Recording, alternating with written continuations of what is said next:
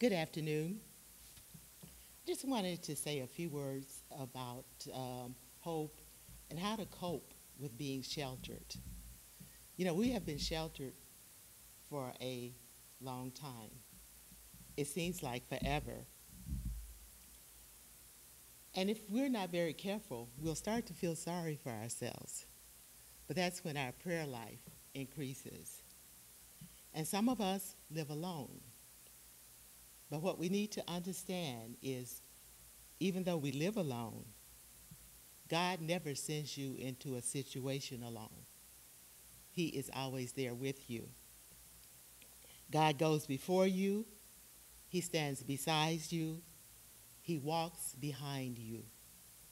Whatever situation you have right now, be confident. God is with you.